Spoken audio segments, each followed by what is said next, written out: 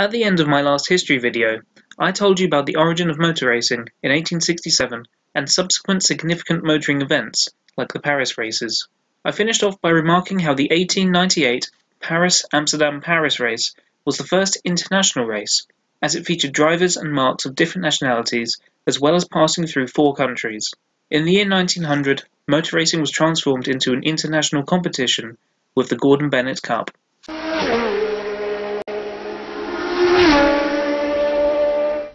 James Gordon Bennett Jr., unsurprisingly, was the son of James Gordon Bennett Sr., who founded the New York Herald, which Jr. took over as publisher in 1866. As we've discussed in my first racing history video, papers back in the day would organize sporting events as a way of increasing circulation.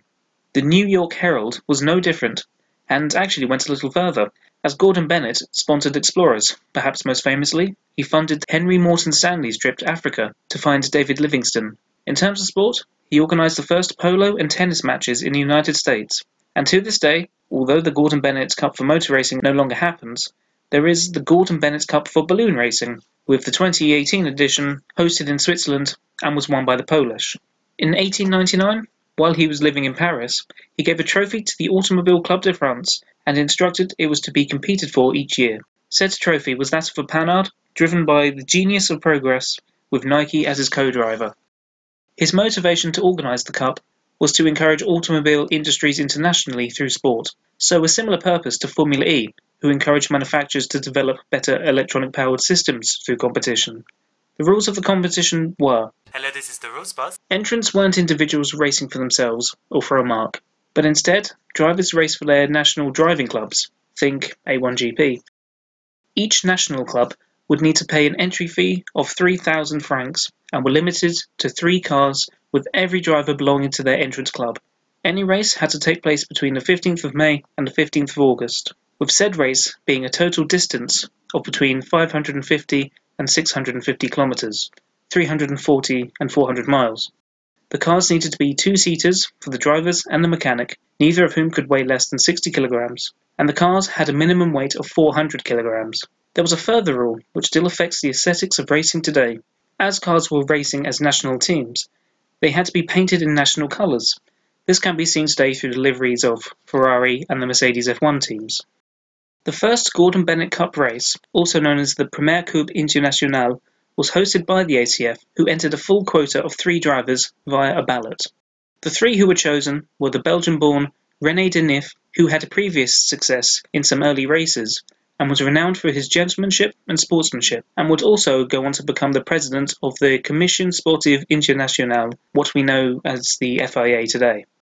Ferdinand Charron, who won the Paris-Amsterdam-Paris race in 1898 and the Paris-Bordeaux race in 1899, and Léonce Girardot, who finished second in the Paris-Amsterdam-Paris race of 98 and in the 1899 Tour de France car version. They each drove a 5.3-litre, 4-cylinder, 24-horsepower Panhard, which were painted blue to represent France. The Belgian Automobile Club intended to enter a full quota of 3 drivers, but only entered Camille Gianazzi, the then land speed record holder, having reached a speed of 105.88 km an hour, 65.79 miles per hour, in April the previous year. The Belgian drove in a yellow-painted Snoek Bolide, maybe. Germany entered a 15-horsepower car built by Carl Benz, in which his son Eugen was due to drive. However, despite being present in Paris for the start, Eugen withdrew his entry, with the reason giving that the race had been organised at too short notice. Although today German cars race in metallic silver, the original racing colour for Germany was white, which is how the Benz car was painted. The final club to enter was from the USA, with Alexander Winton and Anthony L. Riker both driving 3.7 16-horsepower Winton-made cars. As blue had been taken by the French and white by the Germans, the Americans opted to paint their cars red. The race was to start in Paris and end in Lyon, with the original route being in as straight a line as possible to avoid drivers getting lost along the way. However, this would have made the routes too short, so it was revised. From Paris, they would head southwest to Châteaudun before heading southeast towards Lyon. In total, the route was 568.66 kilometers, 353.35 miles. This exact route was only agreed 2 days before the race started, meaning, in places, there was a lack of signposts and crowd control, and livestock would walk into the road. 7 entries in total, 5 starters, so not much of a spectacle compared to the numbers we were talking about in the Paris races. They lined up at Ville d'Avray at 3:14 in the morning for some reason, and all 5 set off together at the fall of the starter's flag. At the end of the first 8 kilometres of Versailles, the field was separated by a minute, with Girardot leading. 30 kilometres into the race, Girardot had a 3-minute lead over French teammate Denif. Between Chartres and Châteaudun, the road was fairly straight, and unofficial timings reported the fastest driver was Charon, who was averaging 66.1 km per hour, 41.1 miles per hour. Now heading towards Orléans, Charon hit a gutter while reportedly driving at over 80 km per hour, 50 miles per hour, which bent his rear axle. The spectators took the role of marshals by waving a green flag 30 yards in front of the gutter to warn other drivers. Arriving at Orléans, Winton retired due to a buckled wheel, and the order was Girardot, Charon, 17 minutes behind, and Denif, a further 39 minutes behind, and Genatzi in 4th. However, leaving Orléans, Girardot swerved to avoid hitting a horse, which was in the middle of the road, and hit a stone curb, which damaged his steering and broke one of his back wheels. Charon took the lead, as the repairs to Girardot's car took 80 minutes to fix. Denif retired, meaning the only 2 Frenchmen, Charon and Girardot, and the Belgian Genatzi were left. At Moulins, roughly 2/3 into the race, Genatzi retired, thanks to problems with his gears and damage after hitting several dogs. Unintentionally, I'm sure. Unfortunately, this wasn't the end for the dog-related tragedy. Just 12 kilometres from the finish, the leader Charon hit a St. Bernard dog while travelling at 100 km per hour.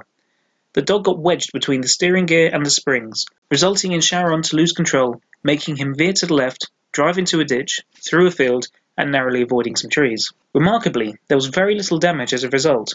However, a water pump had fallen loose, meaning that Charon's mechanic Fournier had to hold it in place for the remaining 12 kilometres. Charon arrived in Lyon with a time of 9 hours and 9 minutes at an average speed of 62.1 km per hour, 38.6 miles per hour, to win the cup. Girardot was the only other finisher almost an hour and a half later. It was a 1-2 for the ACF, meaning they were the winners of the first Gordon Bennett Cup and the winner of the first international competition in motor racing, and would host the cup for the following year. This being said, the event was not considered to be a success due to the large gap between the 2 finishers, the limited number of finishers, and the small number of entrants. The Horseless Age wrote, "The race was very badly organised, that insufficient preparations had been made, and that it must be looked upon as a failure. Therefore, the next Gordon Bennett Cup race would run alongside another city-to-city race to make sure there were a large number of cars in the race, even if they weren't all racing for the cup.